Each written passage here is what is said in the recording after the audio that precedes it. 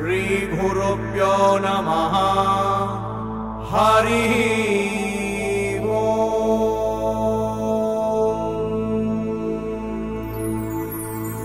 Śrīmad-Bhāgavatam, Canto 3, the Status Quo, Chapter 3, the Lord's Pastimes out of Vṛndāvana.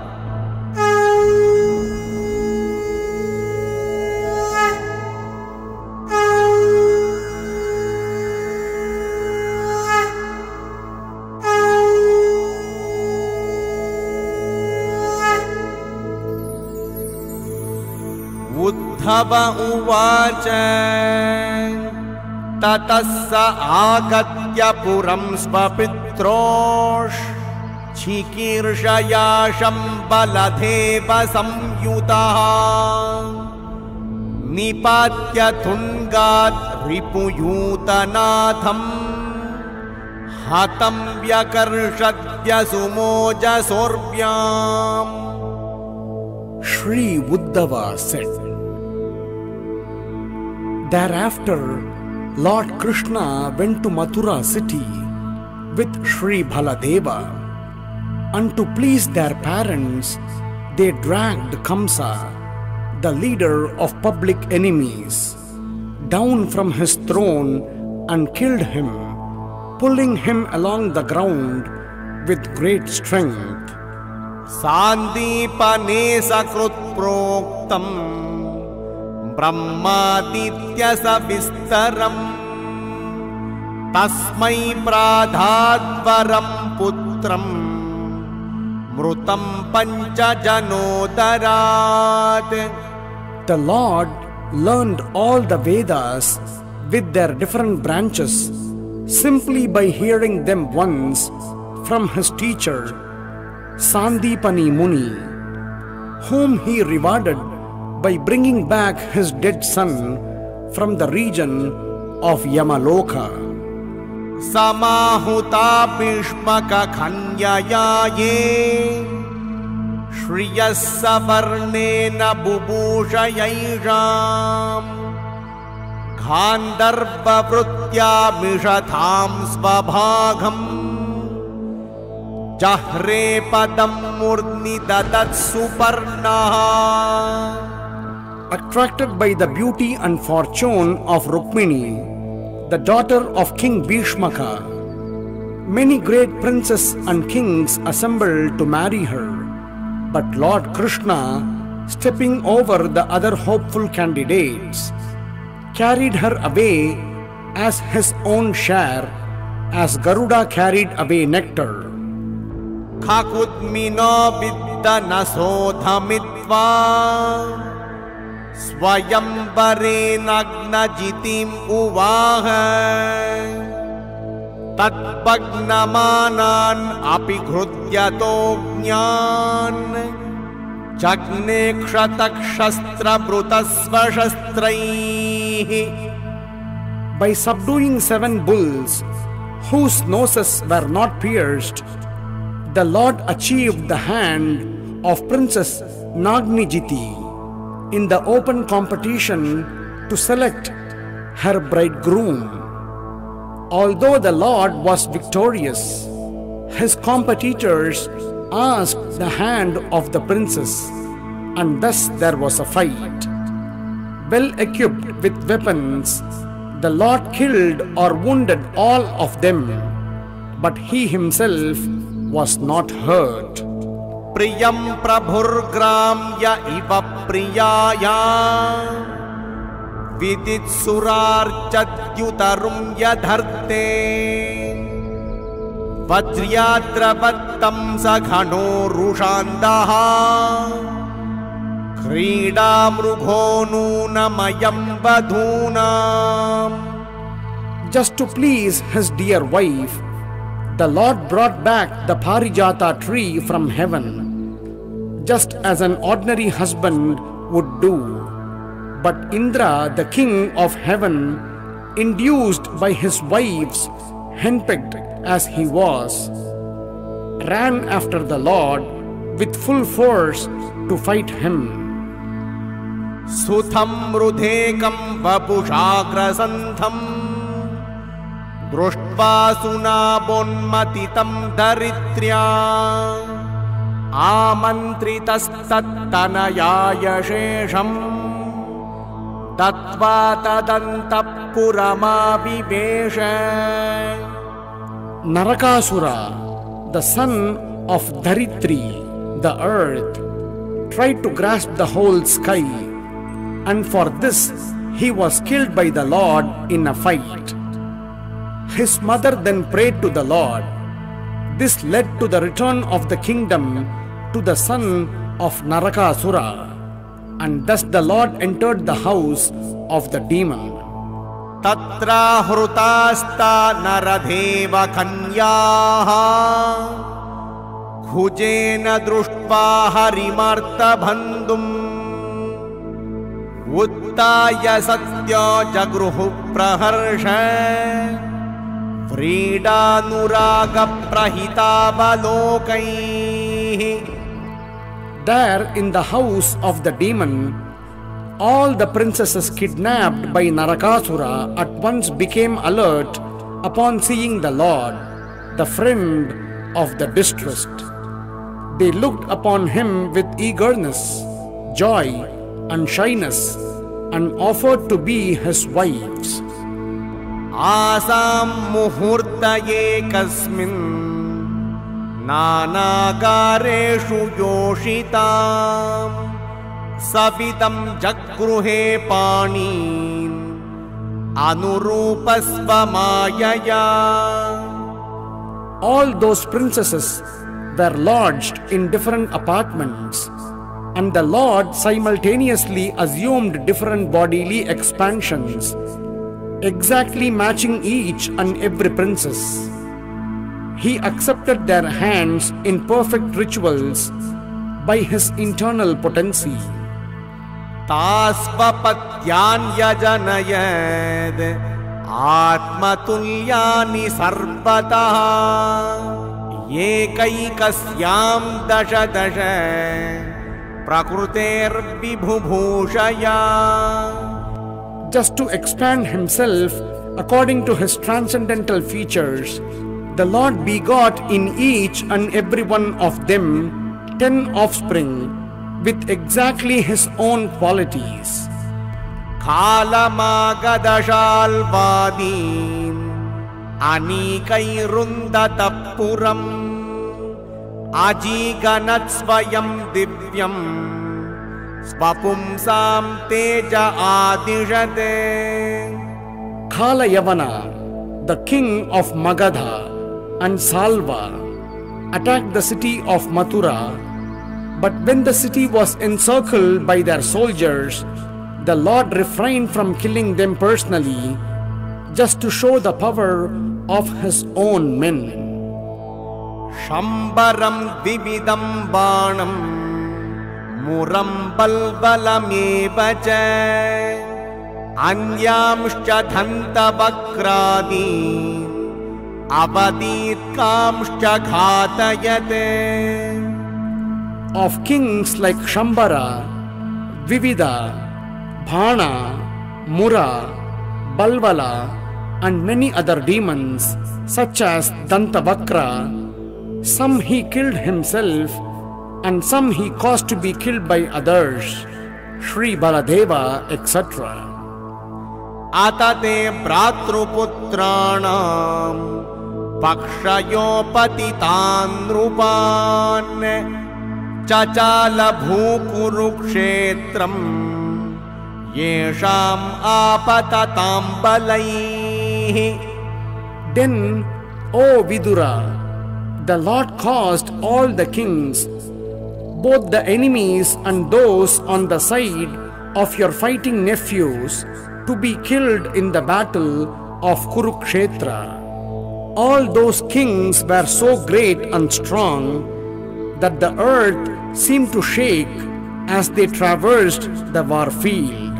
Sakarna dushasana saubalanam Kumantrapakena hatashriayusham सुयोदनं सानुचरं शयानं भग्नोरुमूर्व्यां नननन्द पश्यन्. Duryodhana was bereft of his fortune and duration of life because of the intricacy of ill advice given by Karna, Dushasana and Saubala. When he lay on the ground with his followers, his thighs broken, although he was powerful, the Lord was not happy to see the scene. कियान् भुवोऽयं क्षपितोरुबारो यद्रोणभीष्मार्जुनभीममूलैः अष्टादशाक्षौहिणिकोमदंशैर् आस्ते बलं दुर्विषहं यदूनाम्. After the end of the battle of Kurukshetra, the Lord said, "The abatement of the earth's great burden, 18 Akshauhinis, has now been effected with the help of Drona, Bhishma, Arjuna and Bhima. But what is this? There is still the great strength of the Yadu dynasty, born of myself, which may be a more unbearable burden." मितो यथैषां भविता विबाधो मत्वा मधाताम्रविलोचनानां नैषां वदोपाय इयान् अतोऽन्यो मय्युद्यतेऽन्तर्ददते स्वयं स्म. When they quarrel among themselves, influenced by intoxication, with their eyes red like copper because of drinking madhu, then only will they disappear. Otherwise, it will not be possible. On my disappearance, this incident will take place. एवं संचिन्त्य भगवान् स्वराज्ये स्थाप्य धर्मजम् नन्दयाम् आस सुहृदः साधूनां वर्त्मधर्षयन्. Lord Shri Krishna, thus thinking to himself, established Maharaja Yudhishthira in the position of supreme control of the world in order to show the ideal of administration on the path of piety. उत्तरायां द्रुतपूरोर् वंशसात्वभिमन्युना स वै द्रौण्यस्त्र सम्प्लुष्टः पुनर्भगवता द्रुतः. The embryo of Puru's descendant, begotten by the great hero Abhimanyu in the womb of Uttara, his wife, was burned by the weapon of the son of Drona, but later he was again protected by the Lord. अयाजयद् धर्मसुतं अश्वमेधैस्त्रिभिर्विभुः सोऽभिक्ष्माम् अनुजैरक्षन् रेमे कृष्णम् अनुव्रतः. The Supreme Lord induced the son of Dharma to perform 3 horse sacrifices, and Maharaja Yudhishthira, constantly following Krishna, the personality of Godhead, protected and enjoyed the earth, assisted by his younger brothers. Bhagavan api vishvatma lokabedapathanugaha khamansi shevedvarpatyam asaktas sankyamastitaha. Simultaneously, the personality of Godhead enjoyed life in the city of Dwaraka, strictly in conformity with the Vedic customs of society. He was situated in detachment and knowledge, as enunciated by the Sankhya system of philosophy. Snigdhasmithavalokena vacha piyusha kalpaya चरित्रेणानवद्येन श्रीनिकेतेन चात्मना. He was there in his transcendental body, the residence of the goddess of fortune. With his usual gentle and sweetly smiling face, his nectarian words, and his flawless character. Imam lokam amum chaiva ramayan sutaram yadun reme kshanadaya datta kshanastri kshanasauhrudaha. The Lord enjoyed his pastimes both in this world and in other worlds, higher planets, specifically in the association of the Yadu dynasty. At leisure hours offered by night, he enjoyed the friendship of conjugal love with women. Tasyaivam ramamanasya samvatsaraganan bahun gruhamedheshu yogeshu viragas samajayata. The Lord was thus engaged in household life for many years, but at last his detachment from ephemeral sex life was fully manifested.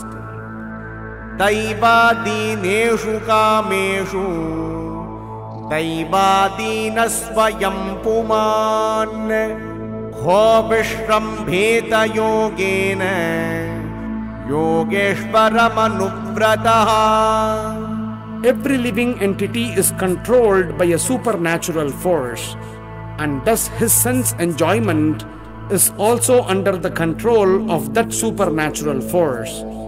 No one, therefore, can put his faith in Lord Krishna's transcendental sense activities, but one who has become a devotee of the Lord by rendering devotional service. Dhuryam kadhachit kridatbir yaduboja Kumāra kaihi kopita munayashepur Bhagavan mata kovidah. Once upon a time, great sages were made angry by the sporting activities of the princely descendants of the Yadu and Bhoja dynasties, and thus, as desired by the Lord, the sages cursed them. Tatak katipayair masair vrushtni bojanda khadayah yayuprabhasam samhrushta ratairdheva vimohitah.